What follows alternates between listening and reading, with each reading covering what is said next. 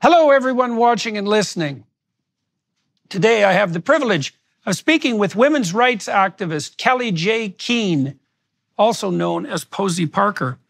We discuss the co-opting and invading of women's spaces, the hatred, jealousy, and attraction toward what women naturally possess, which underlies the transgender movement, the rise of false compassion as a means to censor and control, what Posie Parker aims to accomplish with her Let Women Speak events, and how social pressure ideologically captured police and terrorizing mobs have not and will not silence her.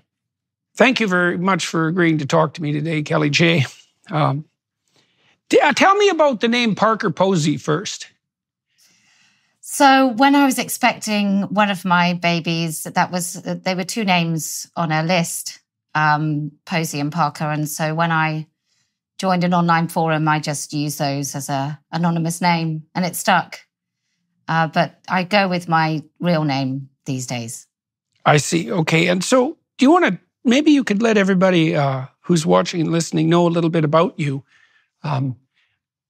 And I don't know much about you. I've read your Wikipedia page and done some background research as well. You sound like quite the monster when you read your Wikipedia page, but it's a Wikipedia page, so that has to be taken with the requisite grain of salt, and we can go through that. I mean, it's quite interesting, for example, that you're described as an anti-transgender rights activist. That's pretty convenient for the people who don't like what you're saying, right? That you're an anti-transgender rights activist. The left, you got to give the leftist radicals a certain amount of credit for being able to warp language like nobody's business. So, but who are you and why are you doing what you're doing? So I am a mother of four and a happily married woman. I've been with my husband for 25 years. And then in 2015, this issue came along. I was a full-on Labour voting lefty, and I joined an online forum of women, and then loads of men started populating it. And unlike the women who actually were completely ineffective in their campaigning, unlike the men, women weren't talking about themselves, what they looked like. They weren't posting photos, but these men did. And they were really masculine-looking men with wigs and sort of 1980s secretary looks. And I just asked one of them one day, do you really identify as a woman? And the vitriol from him was bad enough, but from other women was just astounding. And I just thought, well, I'm not allowed to talk about this, so I want to talk about this. And I'm not having anybody telling me that I can't talk about something so significant. And then I just started. 2018, I put a billboard up with a dictionary definition of the word woman. And that really sort of solidified my place in this movement. Yeah, the billboard, that was adult human female? Yeah. Hateful. Yeah, well, that's pretty, yeah. Yeah, okay. So you said a couple of things there that I found interesting. So that the first was that you asked one of these men who was in this women's forum whether or not he identified as a woman, and received a lot of hate and vitriol in response. So, well, first question is, do you feel that you crafted your question in a manner that might have invited that sort of response, or what other explanation do you have for it? And then the second thing you said, which I think is equally relevant, is that not only did you receive a lot of vitriol from the person to whom you directed the question, but you received excess vitriol from women. And so, first of all, let's inquire into the question that you posed to see if there was anything provocative about it. And second, I'd like to hear your thoughts on why you have experienced the fact that women are very likely to jump on this particular bandwagon, for example, and provide noisy and self-righteous support for the people that you are hypothetically pillorying. So let's start with the question. Like, do you feel that you asked a fair question of this particular man? I actually don't think I asked a fair question, and that's because my knowledge in 2023 means I think it probably wasn't provocative enough. I think I should have basically not asked the question, do you identify, but just told him that he wasn't a woman, and it was insulting to pretend to be one. It was the wrong question, but I've learned a lot since then. As for women, I think I'm supposed to say as a women's rights campaigner that women are oppressed under the patriarchy, and therefore they're just trying to struggle to get their place at the table. And I don't think it's that. I think it's currency.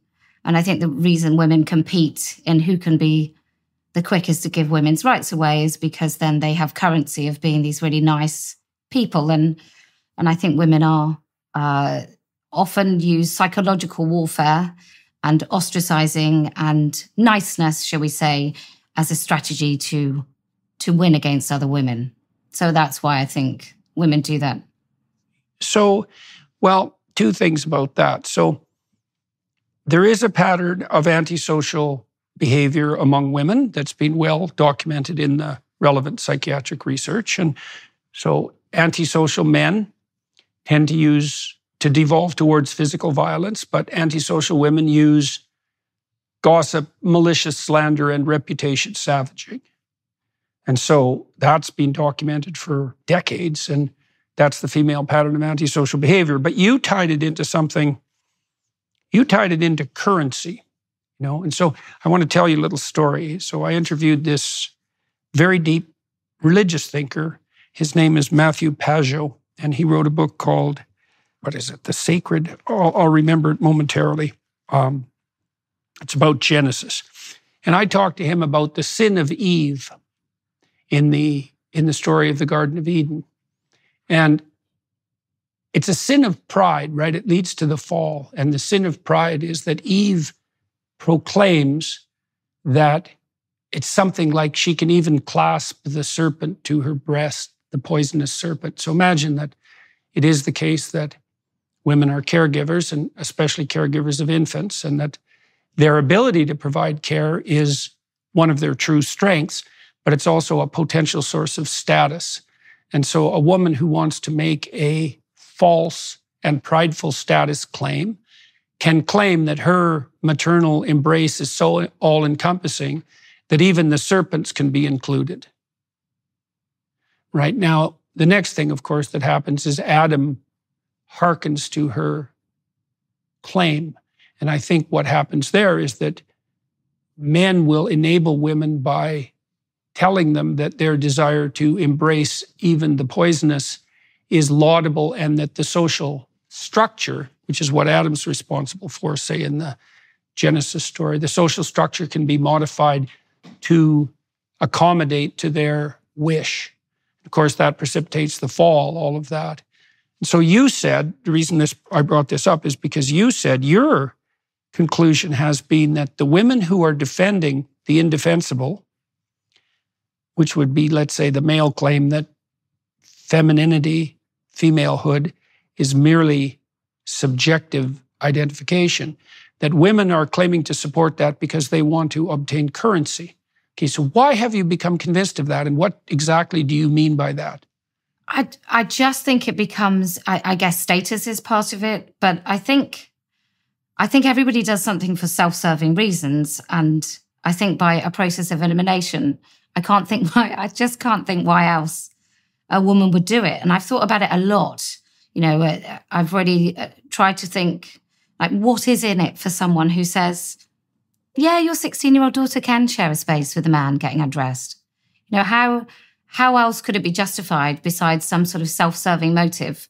And I think it just comes to currency, that they can maybe pretend that they don't have these feelings, which may just be heaps of cognitive dissonance, but I just don't buy it. I think it's dishonest. I don't buy it that somebody who's experienced any female-only space where men have entered, and most of us women have, and what happens in those moments is we breathe quietly, we wait until the threat is gone, and we understand it. Before I can rationalize it, I understand it as a threat. And I just don't buy that other women don't do that, so they must have self-serving motives.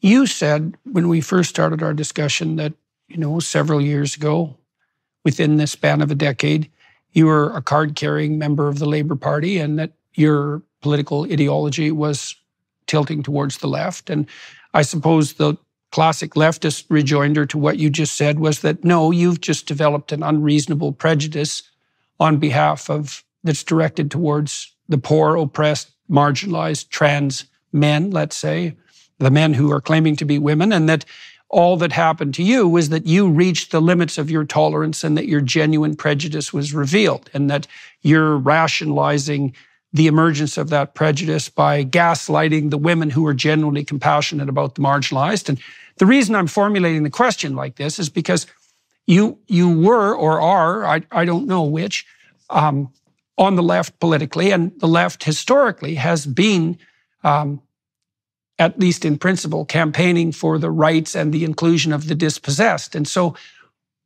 look, Kellie, I've gone to Washington several times and talked to Democrats in the House and in the Senate. And I did the same with Robert Kennedy when I interviewed him recently. And I always ask the Democrats that I meet the same question, and that is, when does the left go too far? And I've never received an answer to that question. And they ask me it reverse, and I always say, well, I think they go too far when they push for equity, because that's equality of outcome, and that's complete bloody disaster. And their response uniformly is, no, they just mean equality of opportunity, which they most decidedly don't. But you are on the left, and maybe we can delve into that a little bit, but for some reason you appear to be proclaiming and do believe that there's something false about the compassion that's being manifested, at least in this particular case. What is that? How do you square that with your original leftist presuppositions? And how do you distinguish genuine compassion for the marginalized and oppressed from whatever it is that you're objecting to now? Well, I think I had a journey, shall we say, in this X Factor world in which we live, where I realized that I was being lied to about this. And then I realized that what underpinned it was a total hatred and dismissive attitudes towards women and our fears and the reality of our lives. And, wider and potentially more important, but for me, I'm a women's rights campaigner, but also a disregard of the truth in favor of a point of view, an ideology, some sort of power that's handed over to these people. So it was at that moment that I then have to really question, because I'd be a fool if not to, why else do I believe the things I believe? And are they true? Do they really exist? And the answer I came up with was categorically, no, they're not. Is it true that the left is less misogynist than the right? Absolutely, categorically not. The trade union movements, like when you look at those in the UK, they didn't really care about women's workers' rights. And I don't mean gender pay gaps or any ethereal kind of concepts that we can discuss in 2023, whether we agree with them or not. And I think you and I are probably closer to agreeing on that it doesn't really exist. But yeah, it just made me think, were the left always like this and I was just stupid and naive, or have they really dramatically changed? And I haven't answered that question fully because maybe I just don't want to admit that I've been stupid most of my life. But no, I can't possibly. I don't think women right now with this ideology and nobody really standing up for us, I don't think we can place our flag in any political camp. Mm-hmm. Well, I worked for a leftist political party when I was a kid. It was a long time ago, from the time I was 14 to the time I was 17. And I got to know the wife of the leader of the Socialist Party in my home province of Alberta. And I liked her a lot. She was the librarian from our local junior high school. And me and all the other delinquents used to go out during recess and lunch hour and go hang out in the library and bother Mrs. Notley. And we did that partly because she treated us like adults. And I did it partly because she used to give me things to read. And she gave me a lot of great books to read. And she was the first person who really introduced me to serious literature. And I got to know her and her husband. So that kind of gave me privileged access to the stratospheres of the Labour Party, the Socialist Party, the NDP in Canada. And I met a lot of the leaders. And this was back in 1977, about 77, so a long time ago. And I found a lot of them admirable. I thought they were often labor leader types, union types, and they had done a fair bit to give the working class in Canada a voice. And they'd emerged out of farmers' cooperatives in Saskatchewan, and so that seemed to be like a genuine political movement and a genuine voice for those who were shut out of the political process. The Conservative Party at that time was clearly the party of big business, and sort of unashamedly so, and the Liberal Party was in the middle. But the NDP, they had admirable people in them, but I watched the activists back then, and they really bothered me. I thought they were resentful and bitter and whiny and narcissistic. And that was eventually why I stopped working with the NDP, and that was in 1979, I guess. So I would say, I don't think the left has always been like this. I think that the working class needed a political voice, and I think that's still true. Now, whether they can find it on the left or not now, I don't think they can.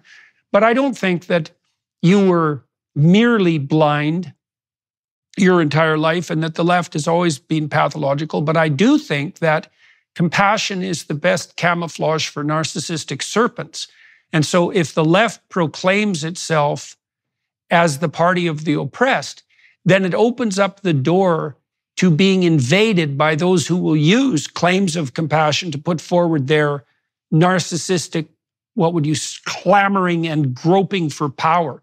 And one of the problems with being on the left is that it's very hard for liberal types to draw boundaries.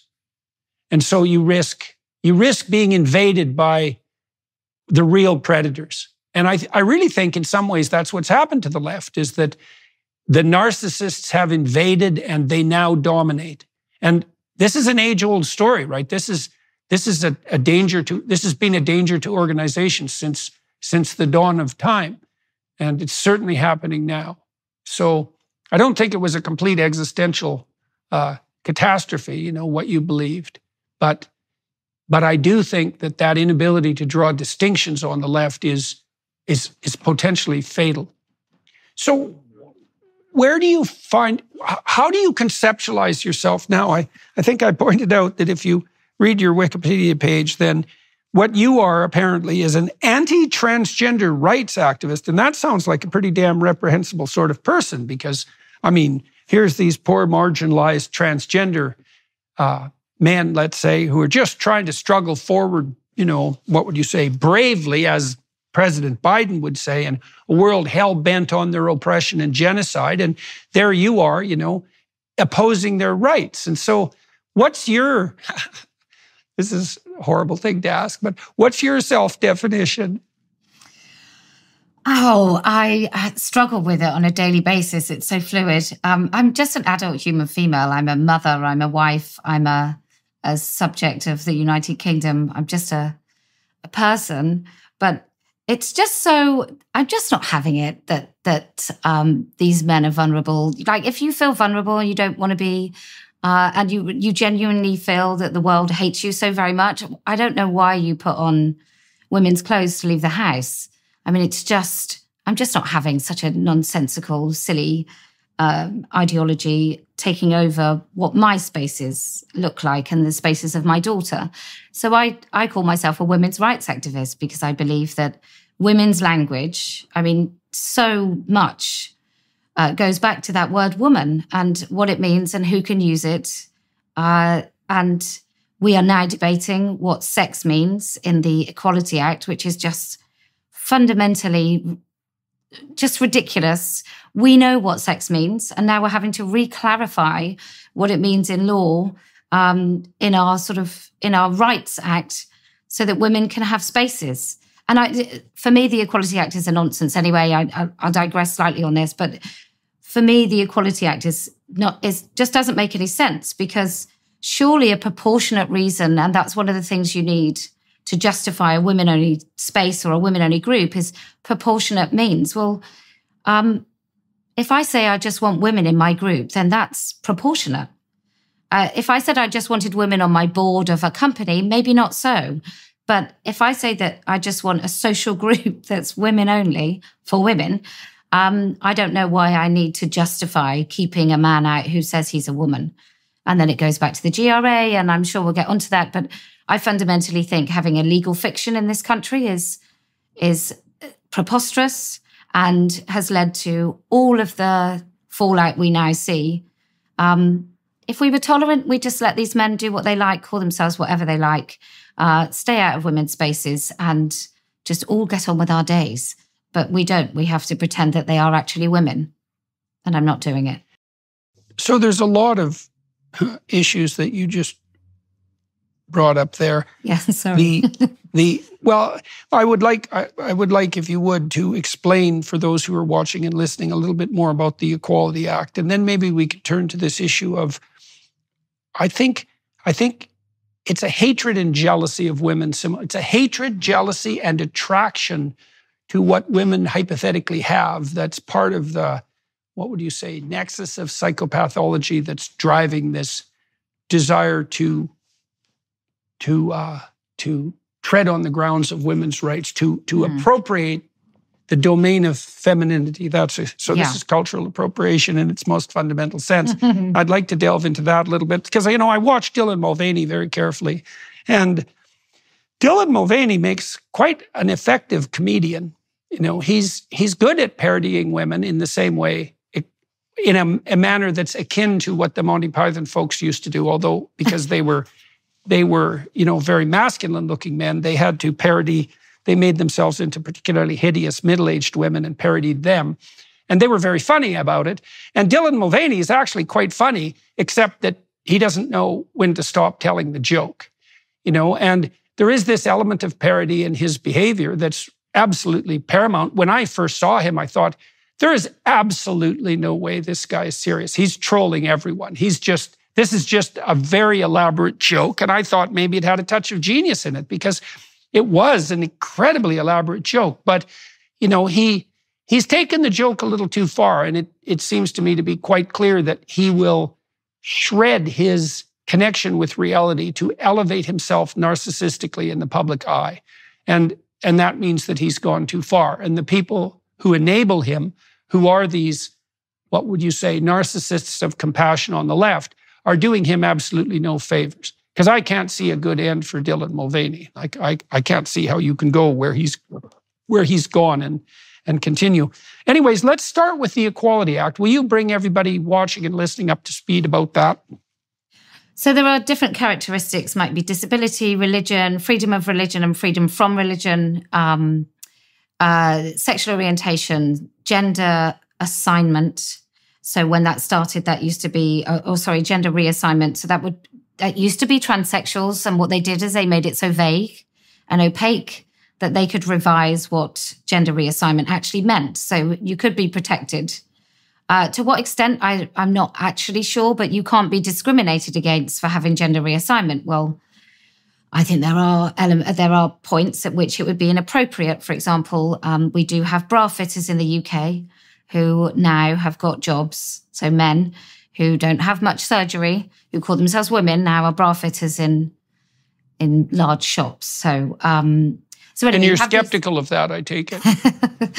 There's no way. Well, look, I'm a prude British, so there's very few chances I would take to go and get a bra fitting anyway. But certainly, if it was a man, a person I would call a man, i.e., an actual man, then I wouldn't do it. And also, I've got a teenage daughter. You go for a first bra fitting; it's incredibly embarrassing, and to hear a male voice in that space would be horrendous, because as we know, girls, when they develop through puberty, it's the most embarrassing time and also the time when they most need to fit in with their peers. And so those two things are really hideous anyway. But anyway, I digress. So the Equality Act is a balance of different rights based upon different characteristics. And at the moment in the Westminster Hall debate yesterday, there was a debate on whether or not the Equality Act, when it talks about sex, even though we've got gender reassignment in the Equality Act, now sex is supposed to, according to people mainly on the left, include men who call themselves women, which then makes the whole thing pretty damn laughable if sex in our law, in our legal system, actually means someone who says they're a particular sex as opposed to someone who is. a particular sex. And I just think this is where we are. We have for example, we have a gender recognition act, which means that you can change your gender, but there is no such thing as gender throughout most of our laws that actually has any definition. And it's the same in the States. I should imagine it's the same in Canada, where they flooded all of our laws that actually are reliant on biological sex. They flooded with the word gender, so therefore it becomes mixed up. And then you can pretend all along you just meant people who identify as one sex or another. So, for me, the Equality Act is a little dated now, and I think very confusing anyway. And I think we need to rip it up and start all over again. Okay, so on the bra fitting question, let's say, so why isn't the proper response to your concerns, well, it's the modern age. We've already dispensed almost altogether with men-only spaces. It's now time to do the same to female-only spaces, and maybe the right attitude for you and your daughter is to just get over your prudishness and to accept the fact that people who want to do something, including bra fitting, can do it regardless of their sex or their gender. So why would you appear to reject that proposition? And why do you think that, so two questions, I guess. Why do you think it's appropriate for you to reject that claim? And for you and on behalf of your daughter, let's say.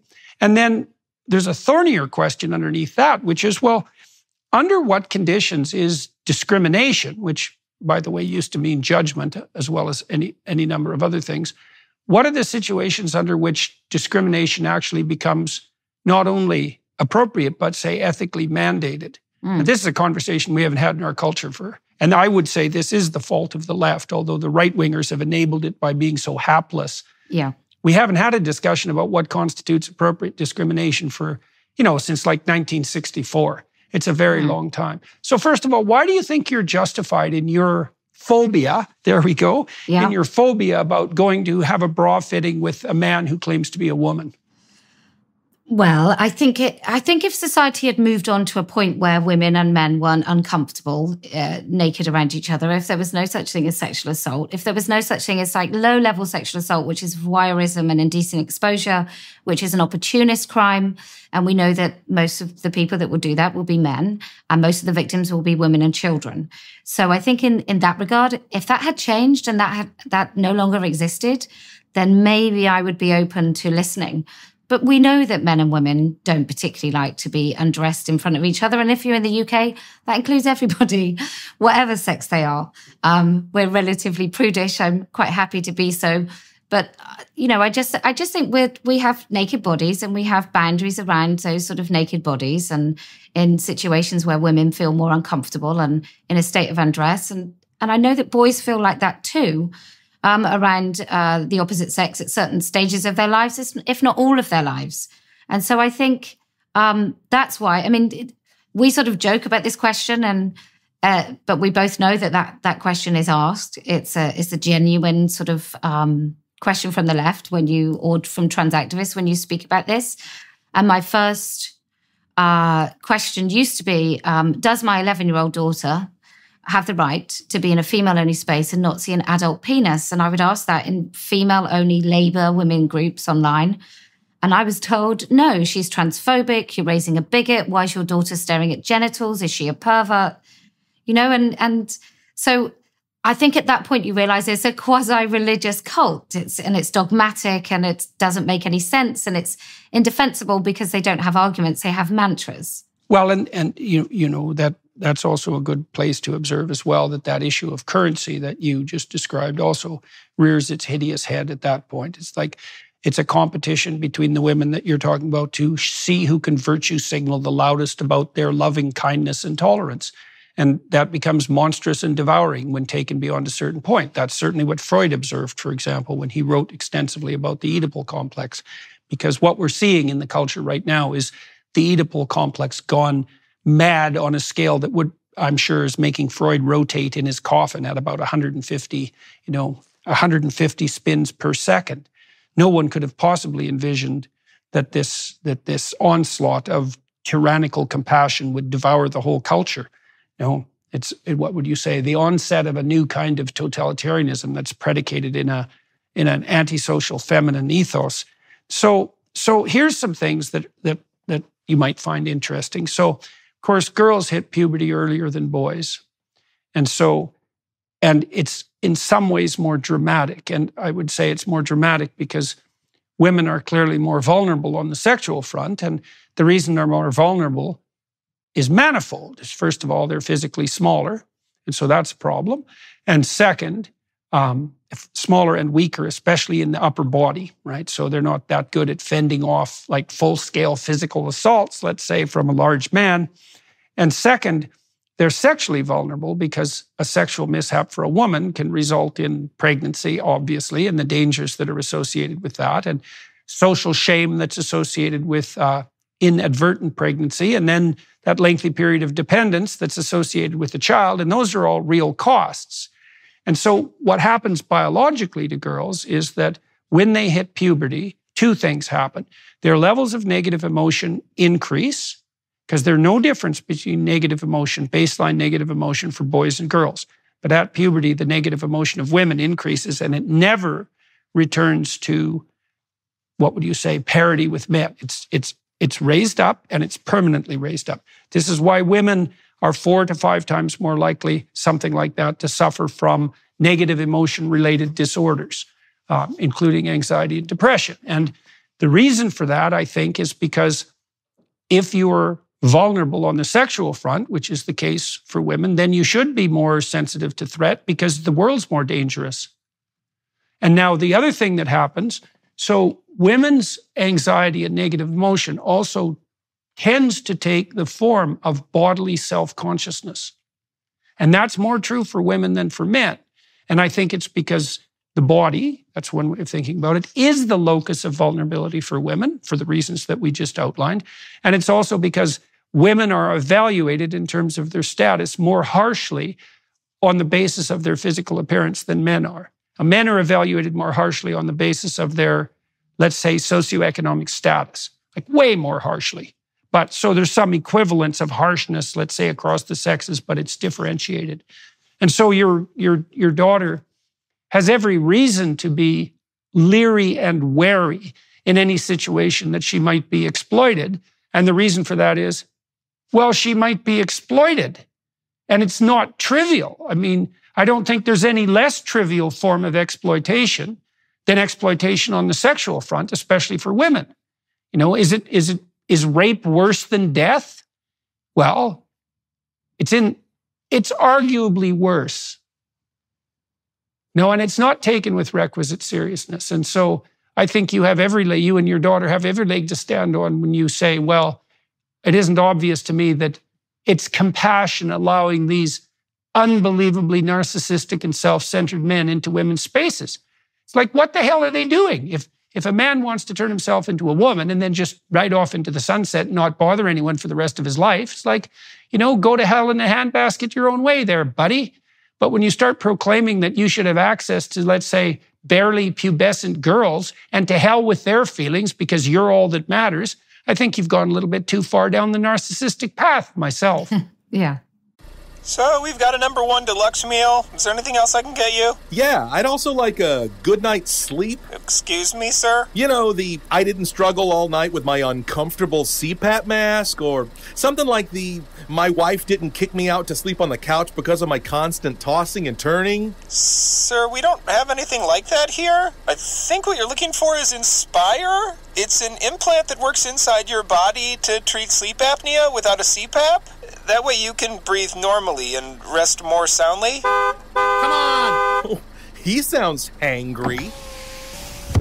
Inspire is the only FDA-approved sleep apnea treatment of its kind. It's helping tens of thousands of people finally get restful sleep. To learn more, visit inspiresleep.com. That's inspiresleep.com. Inspire, sleep apnea innovation. Inspire is not for everyone. Talk to your doctor to see if it's right for you and review important safety information at inspiresleep.com.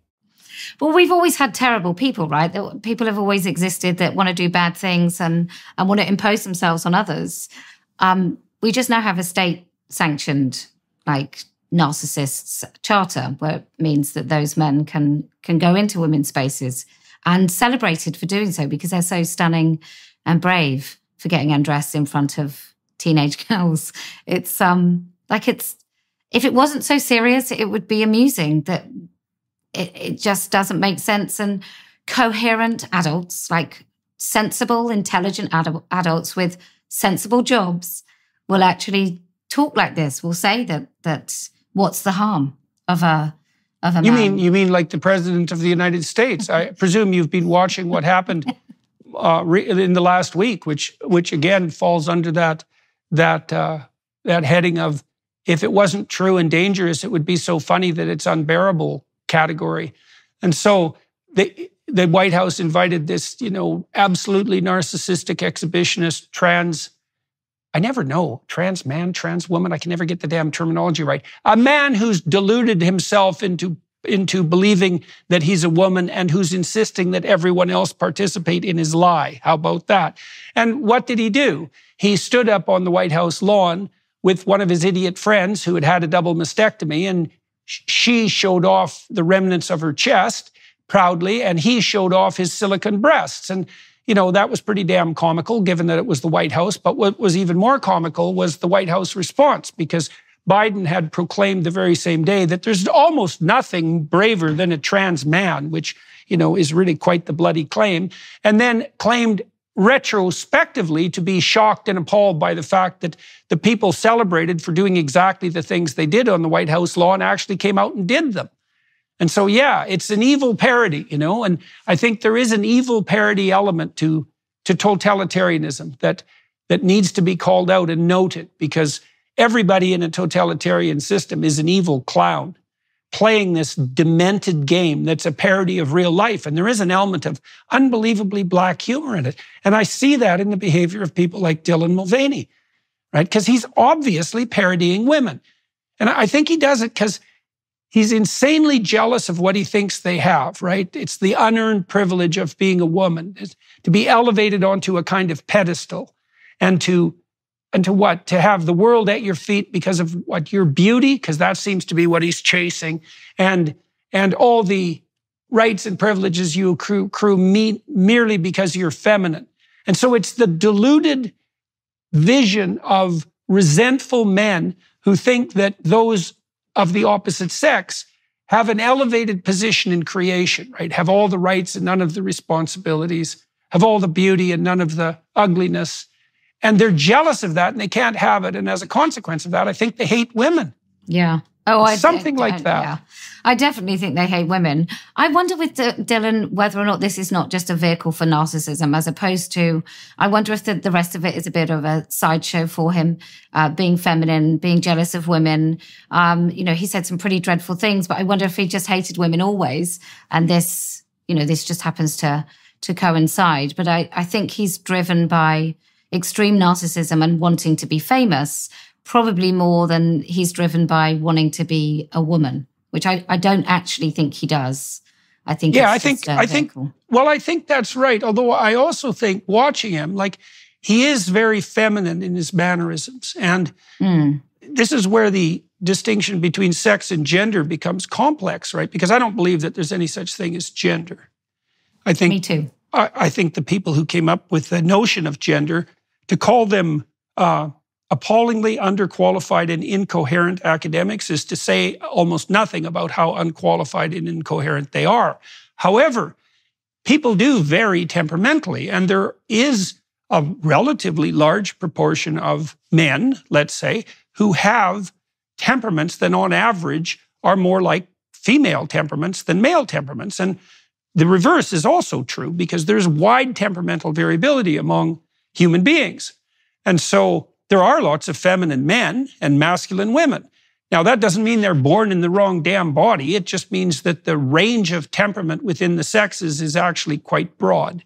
And I think Dylan is relatively feminine in his temperament.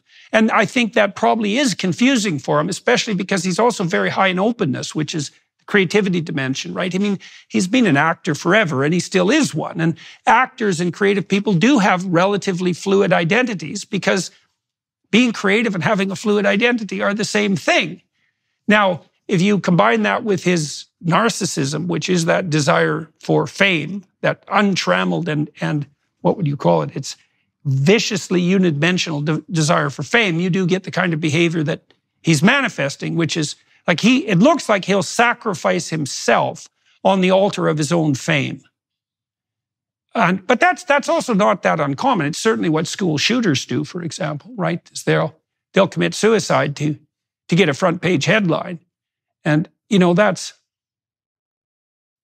that's deeply rooted in the motivational structure of men because, of course, men are judged on the basis of their social status. And so they're highly motivated to attain that status, by fair means or foul, come hell or high water. No, I just wanted to make a comment about femininity because I find it really interesting when men are accused, if you like, of being feminine.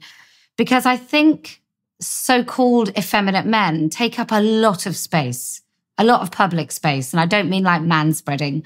I mean like literally volume-wise, what they're willing to do, how they enter a room. It doesn't strike me as particularly feminine if we look at stereotypical feminine, which is make yourself small, stay quiet, be submissive. I don't think flamboyant, effeminate men are remotely feminine. I don't know what else to call it. Certainly not masculine, but it just doesn't seem to, for me, neatly fit into what is feminine. But yeah. Yeah, well, I think maybe that's a good distinction. Well, I think archetypally there's sort of two classes of feminine, right? You could think about it as the virgin and the whore. And so, and there's an uneasy tension between those two, obviously. And the kind of feminine behavior that you're claiming to be not feminine is more on the whore side of things, and it's histrionic and demonstrative. And you can see elements of it. You can see elements of that in the icons that gay men, for example, choose to idolize on the feminine side. And they would be people like Marilyn Monroe, for example, who's an icon among the gay community, and that's because her femininity is. Like I don't want to be unfair to Marilyn Monroe because that's not my point, but her persona was very glamorous and demonstrative. And when that gets pathologized, the psychiatric community, the psychological community describes that as histrionic. And it's certainly the case that the behavior, and that's from hysteria, by the way, which meant wandering womb and wandering uterus to begin with. And back in the dark Victorian times, sometimes histrionic women were cured by hysterectomy, which cured their hysteria, right? So that's all interestingly and bizarrely intertwined. But the femininity that the men that you're describing flaunt isn't the reserved, chaste end of the femininity distribution. It's the more histrionic, demonstrative, attention-seeking, femme fatale end of the distribution. Like your typical trans man like Dylan dresses up like a movie star, not like a nun, unless he's parodying nuns.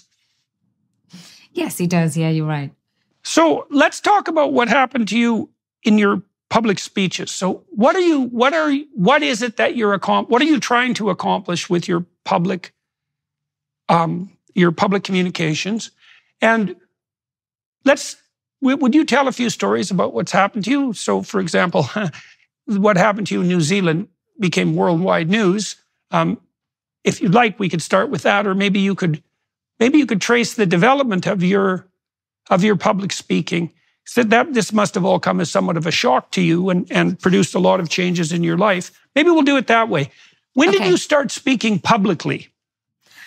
So after the billboard got taken down, I was my banning from this public square, the modern public square, i.e. Twitter, Facebook, etc., that began. So I was banned from Twitter for nearly 5 years. So my voice in the public square just disappeared. I'm not even allowed to sign a petition on change.org. Like I'm so banned. People won't make things for me. Anyway, so I was banned from everywhere. So I was like, well, let's go back to the actual public square and make real life connections with people. And so I started doing that in about 2019. And we started doing speeches at Speaker's Corner and inviting women to come and speak. And then women all over the country couldn't get to those events. I also did one in lockdown. So we did a speech. We went to Leeds, which is in the north of England, during lockdown. But because we weren't marching about Black Lives Matter, we could catch COVID.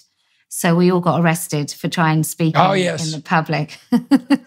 And then I was in a cell that was covered in sort of body fluids. So I think I was more at risk of catching COVID in that cell, but I got arrested live on my live stream. But it's just about, it's twofold, or maybe more than that. There's one, it means that women get to speak in public about their fears for their children, for the education system, for the state, specifically to do with this quasi-religious cult of transgenderism. So that will be one element of it. So free speech is a really important part of that. Enabling women to come along who don't have to buy a ticket to watch a few special women on a platform and on a panel speak about their lives, but ordinary women speaking about their lives. And we live stream it, which means other women, maybe in very similar situations, will hear their story and it will resonate. And it's about waking everybody up to what the dangers are of this cult. And the other thing is that we basically, through bait and perfect fishing conditions, we bring out the misogyny and we conjure, we basically play the opposition who come along and object violently and aggressively to women speaking in public. And so then we show everybody just exactly what's going on. So you started that at Speaker's Corner, and you've traveled around the world now holding these events. What countries have you gone to? Well, we did the US. So I did about 10 dates in the US. I couldn't go to Portland. You won't be surprised because there were credible death threats in Portland. So we didn't go there. We went to San Francisco. I objected to a senator who brought in the bill SB 132, which is about men and women's Was presence. that Scott Wiener? Yes, it was. What a he's real fun. Man. Yeah. Perfect. So Chicago, and I made a documentary about it. And what I learned in America is you may have the right to free speech, but you do not have the right to be heard.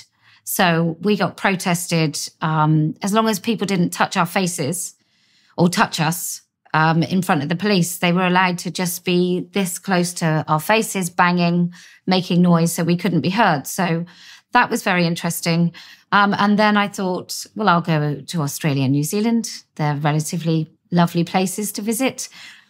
And I went to Australia and I got defamed by one of the politicians who read my Wikipedia page, didn't fact check a single word of it, and put it out on the television, which then made my life very vulnerable. And I went to New Zealand and I was mobbed by, the estimate is about sort of 3,000 to 5,000 people who really did want something terrible to happen to me. And I did. That's a lot of people in New Zealand. Yeah. It's nearly half the country, I'm told.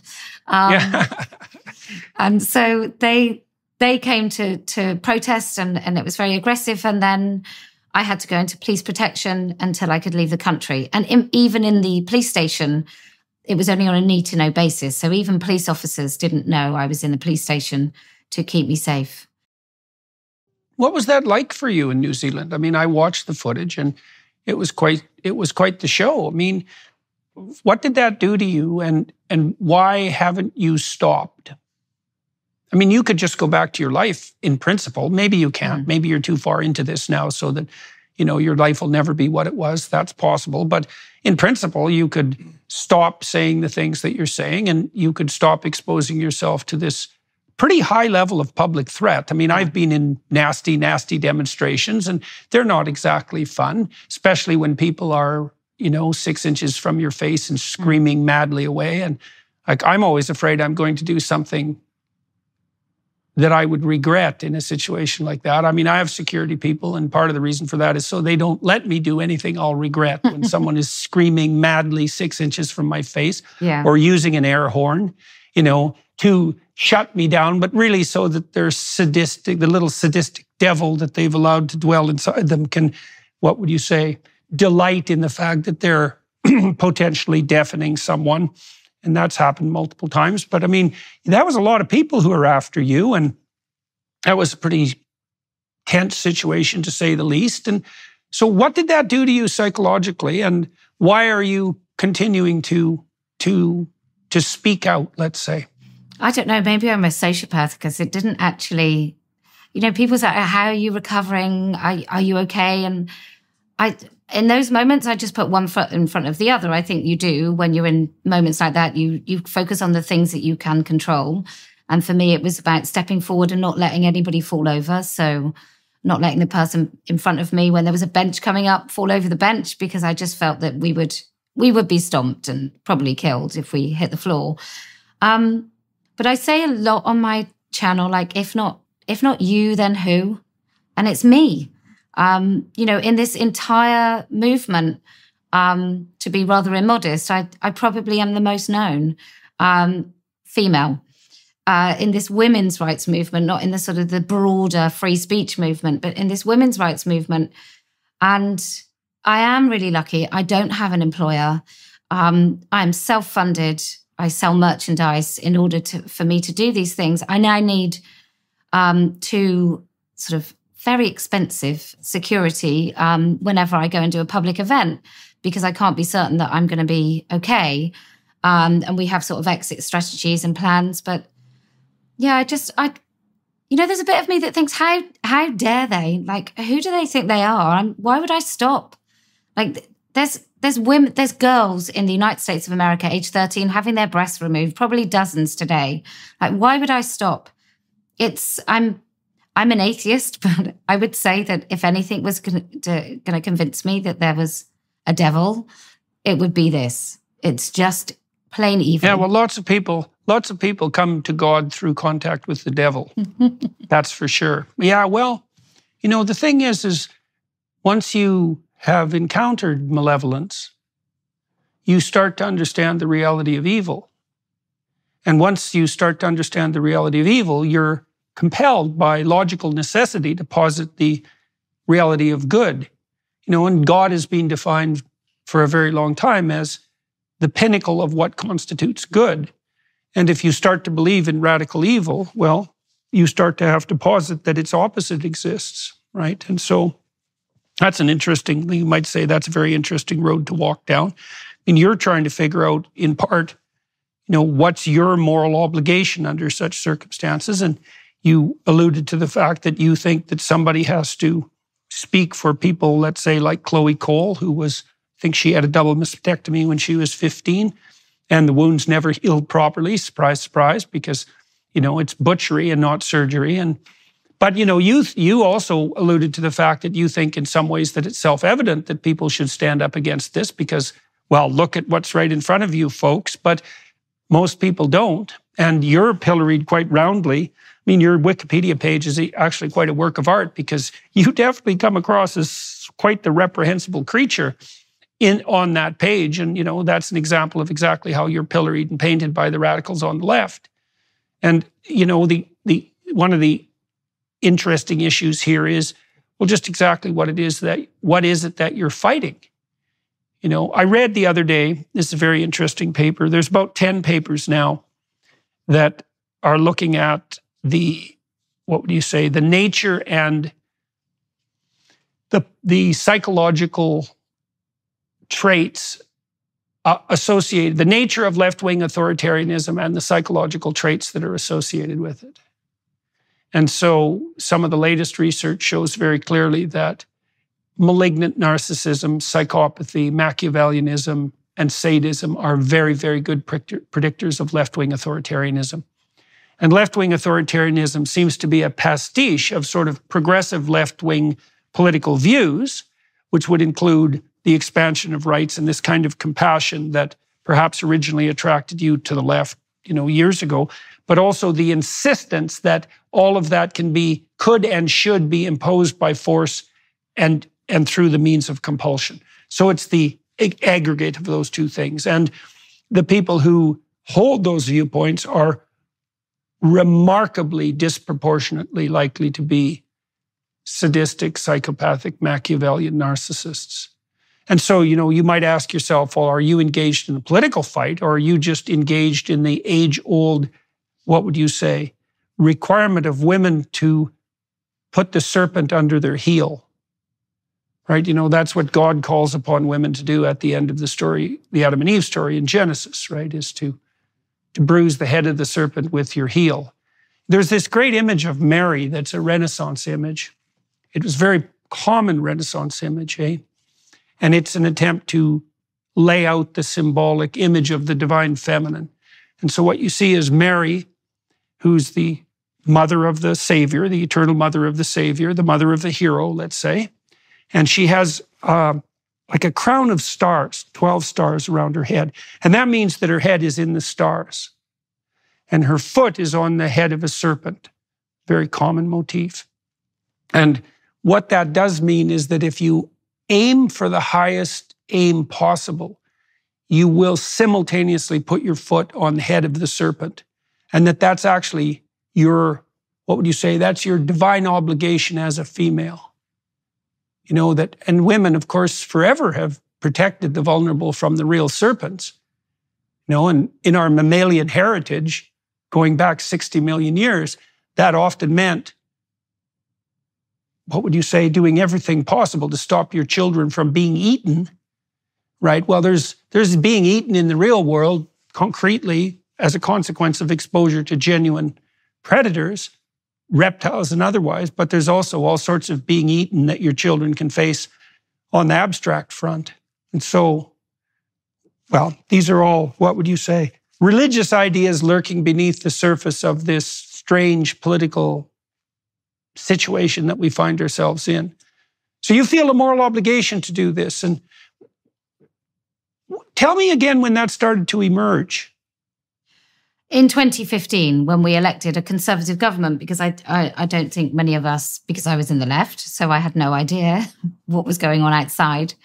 And I didn't know that we were going to elect a Conservative government, and we did. And so 2015, and then, you know, I wrote a letter called Grieving the Left when I was in 2016 about, you know, I couldn't tolerate being part of something.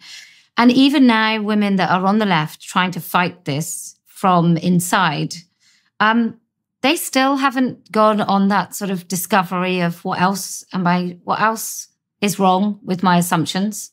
So I think that's, you know, I think about Chloe Cole and girls like her, and I think overwhelmingly the thing I think is the greatest harm is that they have themselves to blame. Now, I don't really think they do, because they're children and they can't consent. And normally in situations, we would say that children aren't to blame for things that happen to them, like the medical mutilation of their bodies. But she must have to wrestle with that. They all must, when they come to the decision that what they've done to themselves is wrong. And they must definitely wear some of that blame. And I just can't. Well, if you're a lying therapist, let's say, and your goal as a lying therapist is to elevate your own moral standing in your own eyes, even at the cost of your clients, then you enable their darkest motivations.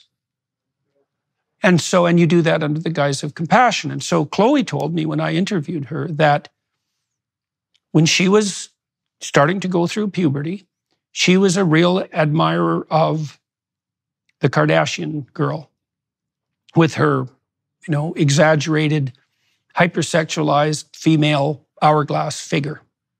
And I'm not critiquing that, by the way.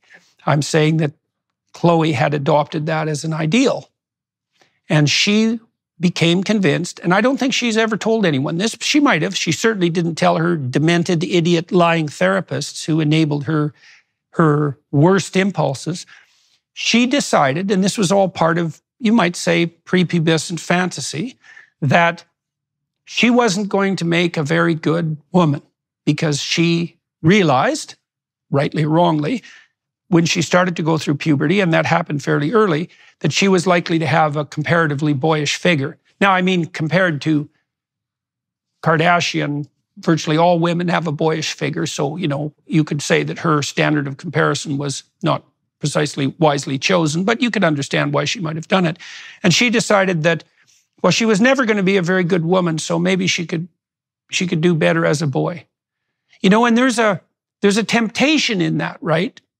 And that bears on this issue of moral culpability, is she was toying with irresponsible ideas, right? They were attempting to dwell within her. That's a good way of thinking about it. Now, a good therapist would have listened to her so hard that he would have elicited that realm of fantasy, let's say, and then walked her through it. You know, because the right discussion is, well, why did you pick Kardashian as your target for femininity? And isn't it the case that there are an immense variety of female forms of beauty? Like Audrey Hepburn wasn't Kardashian.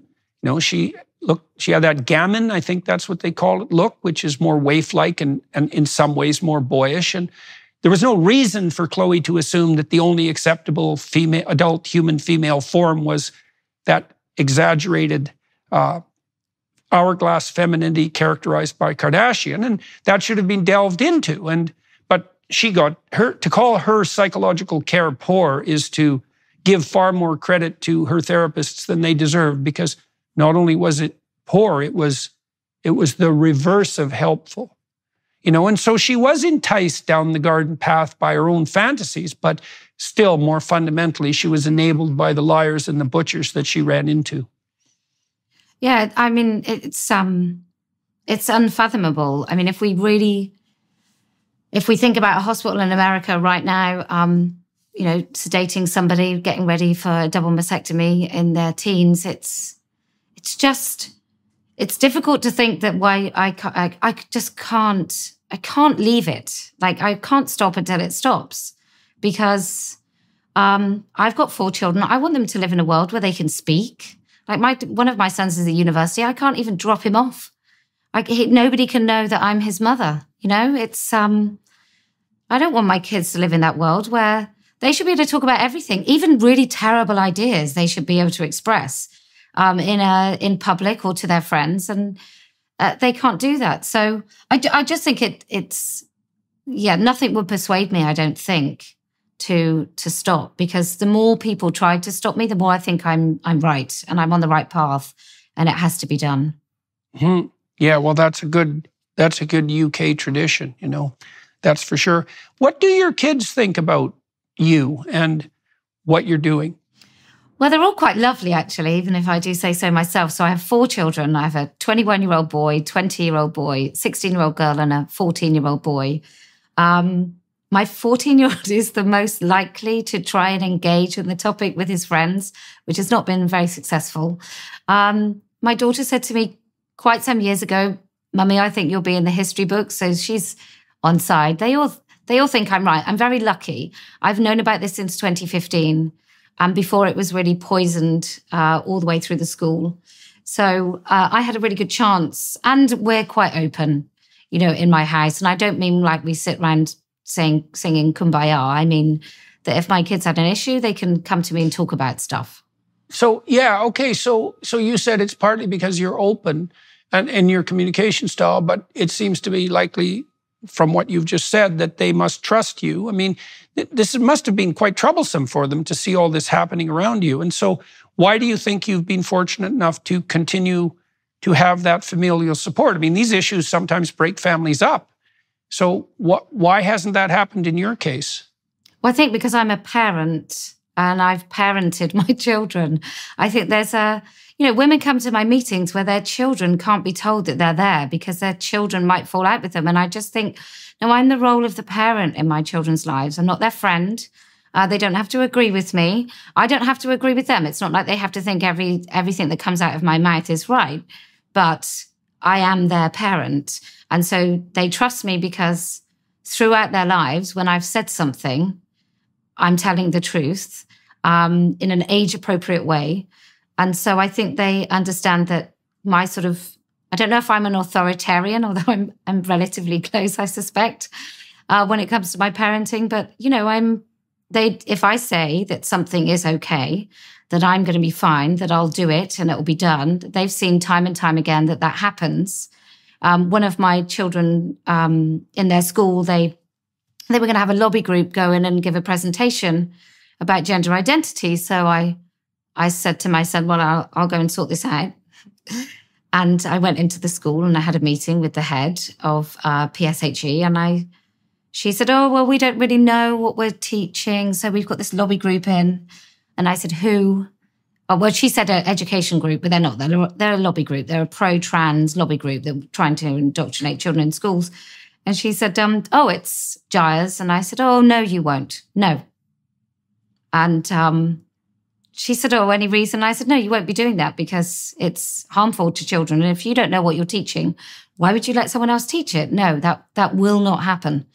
And I think I have enough authority in my voice, and it did not happen because I said it wouldn't happen. And my kids know that if I do that, it happens. I could put your mind at ease on one front, perhaps. So there are a variety of different parenting styles, and one of them is authoritarian, but the other, the opposite of that, is, I don't remember the technical term, but it's basically lax and progressive, but what it really is irresponsible in the guise of inclusivity and compassion. And then in the middle, there's authoritative, right? And kids with authoritative parents do better. I'll be that one then. So, well, right. Well, that's not the same as authoritarian. And it's really useful to know this, especially for people on the left, because people on the left tend to think that anything authoritative is authoritarian. And that's just not true, right? And I would say that's partly what you've been clarifying for yourself conceptually as you've wrestled with the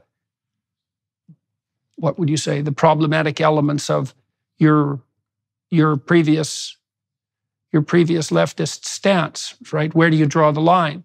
Well, authoritative people draw the line. And when you draw the line, what you mean when you draw the line is, no, you're not going to do that. And no means something like, if you continue to do that, something you do not like will happen to you with 100% certainty. That's what no means, and there's a certain harshness in that. And if that's applied all the time, well, then it becomes authoritarian, obviously, because authoritarians say no to everything. But people who are judicious say no to the things that should have no said to them. And that is very, what would you say? It's anxiety relieving for children, because children want to know where the walls are, because they want to know in what space they can play and what's there to keep the predators at bay. And so they push and push their parents and everyone around them to find out where the walls are. If you're asking, why do children misbehave and test the limits, is because if they find limits, then they can relax comfortably within them. People do that in the context of their romantic relationships all the time too. They provoke to see where the walls are. And if the answer is, well, there are no walls anywhere, then the upshot of that is that you're exposed to everything in the world and you're terrified. And so the progressive parents terrify their children because there are no boundaries. And so then their children just explode in every direction, testing the limits, praying desperately to themselves that they'll find them somewhere. And the progressive types say, well, there are no limits because all limits are nothing but authority. And their children are desperate and lost. Yeah, well, all that's not much fun. That's for sure. So would you tell me a little bit about mermaids? Because people in North America don't know very much about that story, and you've had some entanglements with that particularly lovely organization. So I've been interviewed under caution by the British police on 2 occasions at the behest of Mermaids. So Mermaids is a charity in the UK. I would class them as a pro-trans in kids lobby group who claims to protect trans kids, which I think is a nonsensical thing that doesn't exist. There is no such thing as a trans child, just like there's no such thing as a vegan cat. And you have Susie Green, when her son was 12, she took him out of the country to see I think his name's Dr. Quack. It might not be, but I've remembered it like that. And you just want it to be. It might actually be Dr. Oh, no, it's Spack, but I've remembered it as Dr. Quack. I just put it in my memory bank. So sorry. Anyway, she took him and got puberty blockers. We didn't give them out in the country back then. And then at 16, she took him to Thailand and had his testicles removed, which I called castrated on Twitter. Mm-hmm. And I got, which is what it is, by the way. Yeah. Although in my police interview, which I did no comment all the way through, but in the interview, the hate crime officer, which is an actual thing in the UK, the hate crime officer said, "Did you know sex reassignment surgery doesn't include castration?"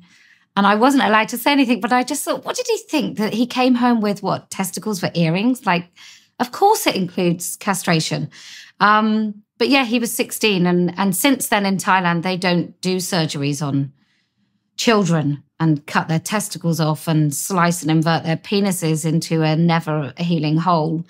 But yeah, I got in trouble by the British police. Twitter released my information to the police. And then I was interviewed under caution, and they were going to charge me with... What does that mean? What does it mean to be interviewed under caution? It's kind of like you have the right to remain silent. So it's recorded, and anything you say in that can be used in a court against you. So I see. You know, they said it was voluntary, but if I didn't go to the interview... yeah, right. If I didn't go to the interview, they would... maybe come and arrest me at my house, or if I was pulled over for a traffic offence, they would arrest me, or if I tried to leave the country, they would arrest me. That's I see. So it was voluntary except for the force part. Yeah, it was voluntary, but if like, you didn't, like there was masks. punishment. Mm-hmm. Yeah. Right, totally. right. Yeah. You guys are having a lot of fun in the UK with this whole hate crime officer thing and interviewed under caution. And and I guess the Irish are running down that road pretty much as fast as they can now, putting forward the world's most reprehensible hate speech policy, which nice. I always think that hate speech policy is inevitably derived by people who hate speech. And so that's actually why they call it that. Yes, well, precisely. And so what was it like for you to be interviewed by the police in the UK, right? The home of liberty central, you might say, for the world, because I think that's a fair description of the UK. I mean, you people, broadly speaking, brought liberty to the world. That's not a bad way of thinking about it. I mean, you had some help from the Judeo-Christian tradition, that's for sure. But the UK has performed a pretty stellar job on that front. And now here you are with hate crime officers and people like you being interviewed under caution. And so what does that do to you as a UK citizen? Well, at first, for a start, I thought it was a joke because they text me. So I just assumed, I didn't know we were so strapped for cash that they would send me a text to ask me to go to an interview. But I think the realization that the police are ideologically captured should instill fear into everybody. Like whatever that, even if it was an ideology that I agreed with, I think it should still make you afraid because the law should be the law. And it should just be quite cold, black and white, right or wrong. I'm quite happy with those things. So to know that they've been ideologically captured was significant. The fact that they sent officers from the opposite side of the country and they stayed a night in a hotel in order to interview me. Oh, that's interesting. So they didn't use local officers? No. And that's sneaky. I mean, I've done this 3 times for, one of them was saying that there was so in Brighton last year, I said that a woman who called herself trans man and then non-binary she'd said disparaging things about lesbians because she wished she could have been one and accepted herself. And I was in front of the police again. That was police from the opposite side of the country, from Brighton to the west where I live. And it's just utterly insane. The other occasion I had police at my door, 2 police officers, because, and I quote, I had been untoward about paedophiles. And I don't know about you, Jordan, but I thought they were one group of people, if any, that you could be untoward about were paedophiles. Oh, yes. Well, spoken like a true fascist, you and your prejudice against pedophiles. So, yeah, well, hopefully you won't. Well, we're probably going to get canceled on YouTube for this interview anyways, but now you've made it a virtual certainty. Sorry. You and your prejudice against minor attracted persons, let's say. Do you know that 53% of mothers with children who purport to have gender dysphoria have borderline personality disorder or something roughly equivalent. And so you could say, as a clinician, if you weren't lying or compelled to lie by your government, which is, by the way, now the case for all clinicians, that the suspicion properly raised when confronted by any child who has gender dysphoria is that the mother has borderline personality disorder. And borderline personality disorder is a very, very serious disorder, and it's associated with cluster B in the DSM-4, and that's where all the traits like antisocial personality and narcissism and psychopathy and childhood conduct disorder, et cetera, all cluster.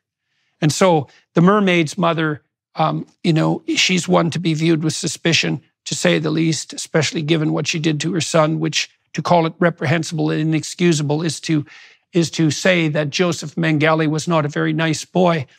And it's very interesting to see that you're in a situation in the UK where someone who's as bent and twisted as that can operate in an entire charity and wield social influence and also set up circumstances so that someone like you can be persecuted by the police. Yeah. That's quite the inversion. See, this doesn't seem to me to be political anymore when it comes to that. It's something far darker than the mere political. I don't know, what do you think about that? You said that you're not religious, that you're atheistic, but you understand that there's a strange sort of battle going on. And do you still construe it fundamentally in political terms, that it's a battle between, say, belief systems? Or how do you conceptualize the war that you find yourself in? I think my view on it is instinctive, and perhaps I'm quite lucky that I don't try and rationalize my instincts. I just go with them. It's always kept me pretty safe. And that's what I talk to my children about. That's like one of the big lessons is if it feels wrong, it's wrong. And if actually it was a safe situation that you left, there's no harm. But, trust your instincts.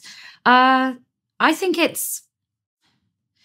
lot has happened in order to get to this point. I think one of the biggest things as I move through this movement is the lack of community. And I wonder if we didn't all move so far away from our natural communities, I wonder if people would get away with this stuff, because we would have a broad range of people in our lives of all different ages that would be talking to us all the time, and we would get a wide sort of plethora of views on any given anything. And I think we'd learn actually that human behavior is pretty standard, whether you're in the 1400s, the 1800s, or right now.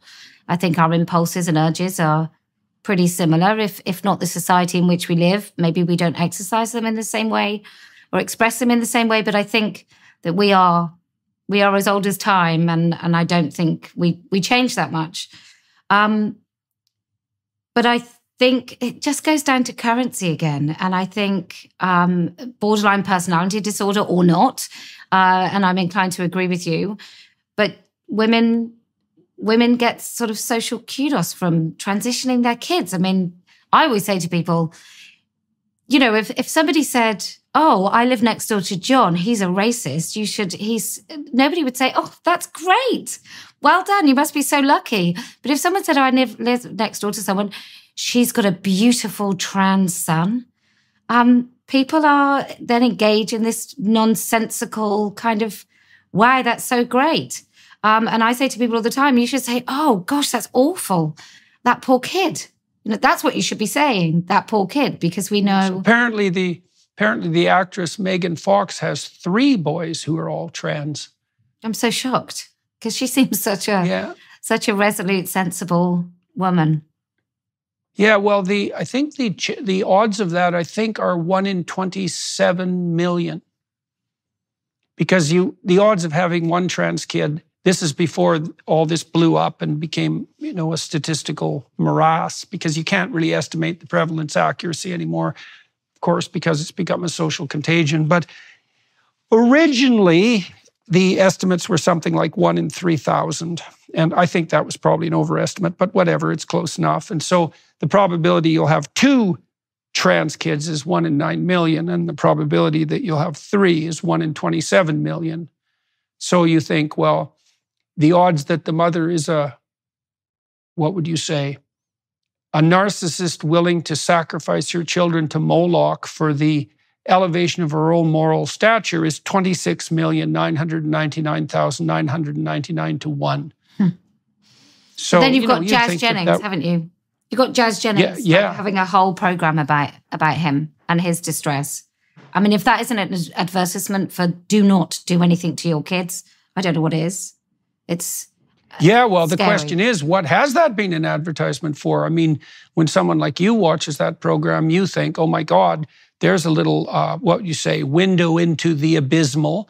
But I would say, in all probability, that has the fundamental consequence of that show has been that a whole parade of currency-seeking, virtue-signaling, narcissistic, compassionate mothers have figured out a great way to exploit their children to gain social currency. Yeah. I mean, because they don't care. Yeah. Right? For Paris Hilton and Kim Kardashian, they just made a sex tape. They haven't sacrificed their kids. Maybe mothers should be encouraged to do that instead. I am joking and being facetious, but it's like, I don't know why. See, you're on Dante territory there, right? You're on Dante territory, trying to organize out the different levels of hell, right? Well, I think we are kind of in one in a country, in both of in Canada, in America, in the UK, Australia, New Zealand, where actually there is a churning through of children into this cult. I think it's a certain level of hell all of its own. And the fact that you can't... Yeah, well, in Canada, we pride ourselves in Canada on being on the cutting edge of that particular bit of butchery, so to speak. And, our prime minister, he's like virtue signaling king of the universe. And one of the things that's really appalling about that is that he really does have Canadian women fooled. And it's really something to watch because most Canadian women still think that Justin Trudeau is the right leader for the times. And it's because he's got that superficial charm and grace that goes along with his consummate acting ability. And he can use compassion to guise his true nature like nobody's business. And so Canada is in rough shape in consequence on all sorts of fronts. And, thank God we lost Jacinda Ardern and also Nicola Sturgeon.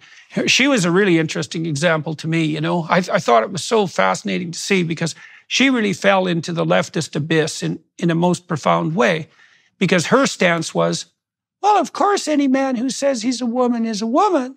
And the right rejoinder to that was the one that the journalist who really nailed her provided, which was, every man, everyone, How about the psychopathic serial sex offenders? How about them?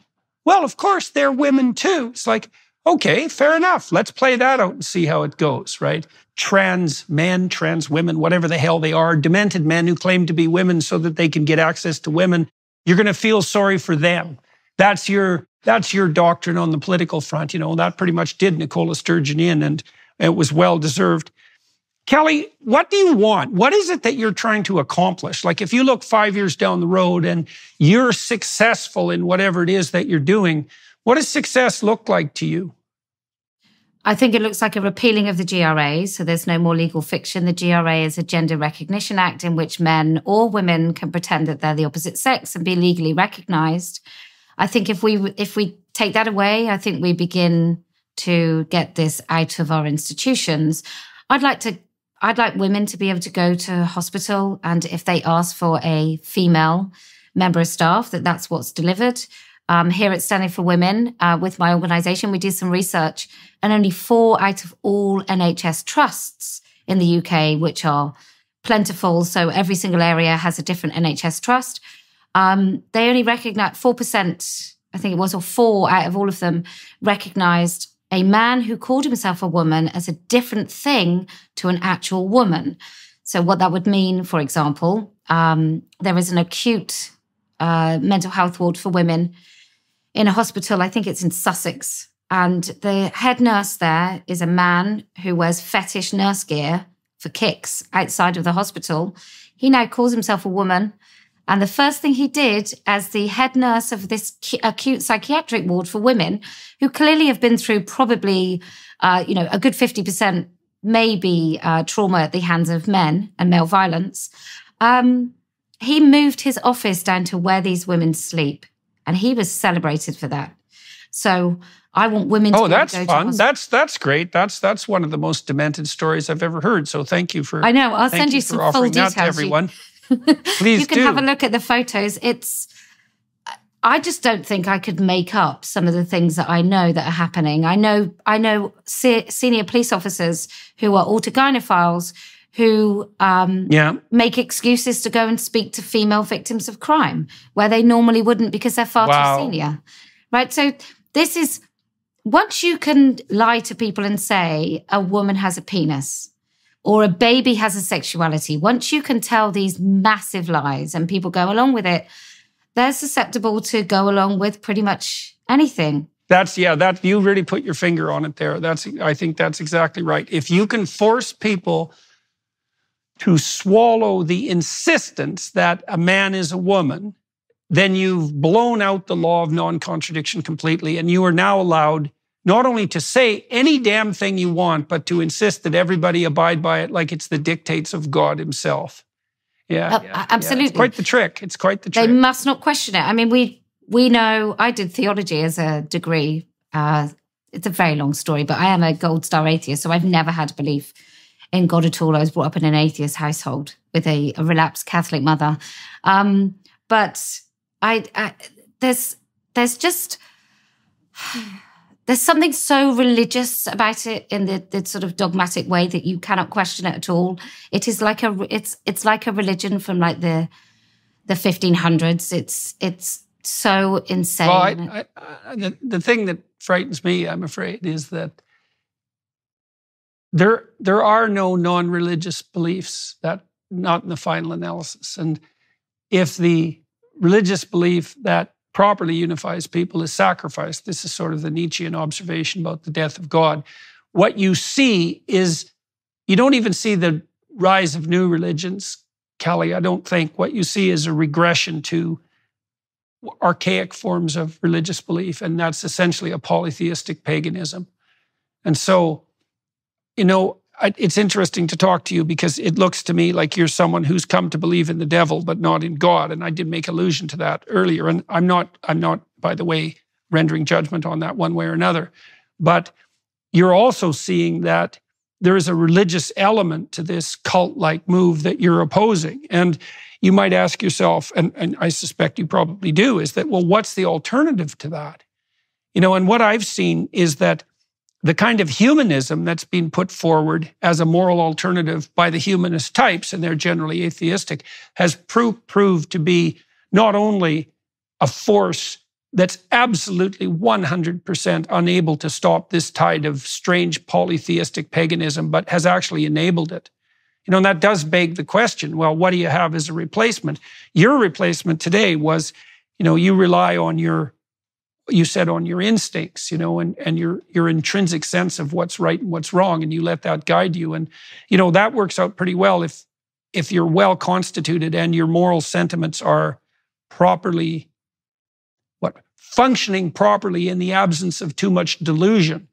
But, it's not a reliable source for people who are unbelievably and deeply confused. And so we're all going to have to contend with the question of, what is it that we should believe as an alternative to this strange cult-like narcissistic nonsense that seems to be threatening us on all fronts? So what's next for you? Sorry, maybe you have some comments about that. Well, I just think about the religion. I'm not so stupid and that I don't acknowledge that I was brought up in a country that was religious. Certainly in my formative years. And I do think the lack of religion and common purpose and community that I think religion and faith brings, I do think when there is a vacuum created, then we do fill it with some pretty terrible things. So I wonder if after all this chaos, people will be looking for a very prescriptive religion. And I wonder if Islam will be the thing that slots very happily into that place, because it does give people order. And I just think that what comes after no boundaries, and I think people will be looking for really clear, concise boundaries to keep them safe, because we are going to end up in a place where we don't feel very safe, because not even the ground that we stand upon will feel particularly solid. So I've got a lot of very religious friends who tell me that I'm the most Christian atheist they've ever met. And I'll probably end up being some sort of evangelical pastor before my days on this earth. Probably, yeah. You'll end up canonized. That would be good revenge on you. That's for sure. That'd be God's little joke for you. Yeah. So, well, look, we're kind of running out of time here on this front. For everybody watching and listening, I'm going to flip over to the Daily Wire Plus platform and continue to talk to Kellie and get to know her a little bit better. I walk her through her biography so that I can, and everyone listening can understand where she's coming from and why. And so if you'd be inclined to join us there, that you'd be more than welcome, of course. And that would also give you the opportunity to support the Daily Wire, which you really might want to think about doing, especially because at the moment, all the people who are participating in that venture are under pretty sustained attack from YouTube and the Google puppet masters that are behind it. And God only knows what sort of weird radicals are, nested in the crevices of that organization. And that's become rather dire recently. I'm sure the discussion I have with Kellie here is going to be banned by YouTube, but probability that's really high because YouTube banned my discussion with Helen Joyce. And of course, Helen Joyce is, just a journalist for The Economist and a very well-regarded person. So what the hell does she know? So the probability that this talk will disappear upon its emergence is quite high. And the probability that my YouTube channel is going to go up in flames in the next year is also quite high. So anyways, having said all that, you might want to give some consideration to lending some support to the Daily Wire Plus platform because they're at least somewhat of an alternative. I know they're made out of reprehensible conservatives and, fascists of all stripes, but compared to the woke mob and their carnivorous motivations, I think they're quite preferable. So you could join Kellie and I on the Daily Wire Plus platform if you were inclined to. And Kellie, thank you very much for agreeing to talk to me today. I appreciate that very much. And it's good that you had an opportunity to share your experiences with everybody who's watching and listening. And good luck. I hope the bloody-toothed mob stays the hell away from you and it allows you to continue what you're doing. And, we'll talk about that a little bit more when we go over to the Daily Wire Plus side. Thank you so much for having me. It was an absolute pleasure.